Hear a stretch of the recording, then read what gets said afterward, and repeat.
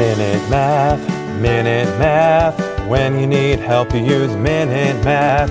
Hi, I'm Sean Gann, and this is Minute Math, and today we're learning about exponents and division.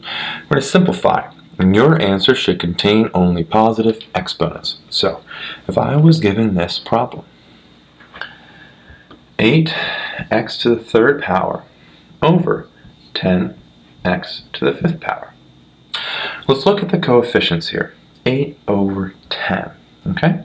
Well, 8 over 10, we can simplify that. Both are divisible by 2, and that becomes 4/5. Now let's look at the variables. We have x to the third power divided by x to the fifth power.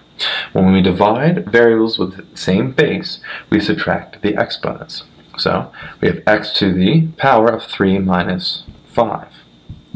Keep on going there. 4/5 still stays there. And x to the 3 minus 5 power, 3 minus 5 is a negative 2. They told us we cannot have negative exponents, so x to the negative 2 power is the same thing as 1 over x squared. And so we can combine all this together for a final answer of 4 over 5x squared. Minute Math.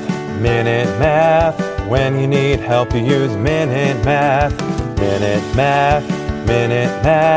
When you need help, you use Minute Math.